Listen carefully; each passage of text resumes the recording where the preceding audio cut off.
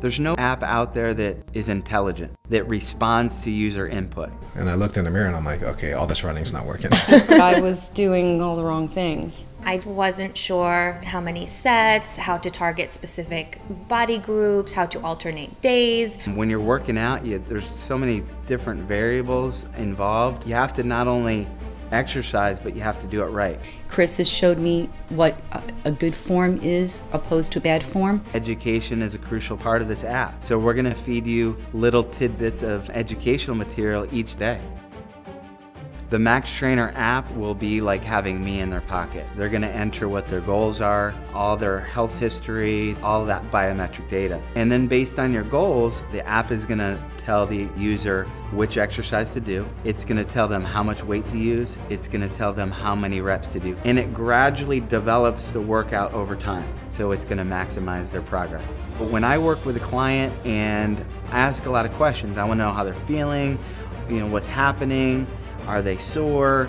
The user is going to answer those questions to the app, and the app is going to make decisions based on that. A user might want to train for football or for a run or something like that. It's going to focus on those elements as well. A couple of the challenges that beginners face when they start an exercise program is they go into a health club and it's got all of these machines and they don't know what they do and they don't know where the exercises are. So there's actually a map function on the app that'll pop up and it'll tell you where you're at and where you need to go, and so people can go right to the next exercise. I've seen videos of people that use the machines wrong, and so I figured I would be one of those people. The app is going to provide a 20-second video, and you're going to get audio and video instructions on how to do it.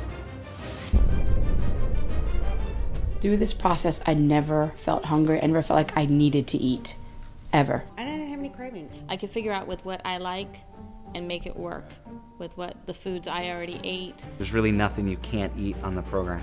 If you didn't like what was on this specific meal, you could go over to an alternative which would have the same fat, calorie, everything, and you could just switch it out, and it just made it so simple. Once you have your customized nutritional plan, you're going to be able to sync all of those foods, and it's going to go right into a shopping list. You're going to be able to take that shopping list and go get the things that you need to. We've made sure that we've integrated a lot of motivational components. Their workout energy is going to translate into purchasing power. They're going to get reward dollars that they can utilize in our store. They can actually go to one of their favorite charities and donate that money to their favorite charity. All your progress, your before and after pictures, all of that stuff can be shared on social media. They're like, well, now people know I'm working out, so if I stop working out, then people are going to be like, you stopped working out. You got the reminders, you got the motivation, you got all the key components to make this a very successful program. So far in 7 weeks with the Max Trainer program, I lost 19 pounds of body fat. I've lost over 10% body fat. I'm doing dumbbell presses with 70-pound dumbbells, which is something I'd never done in the past. In a total of 8 weeks, I've lost 9% body fat and over 12 pounds of fat. Working out only 3 days a week on the program. I have gotten the best results ever. I'm probably in my best shape I've ever been at 53.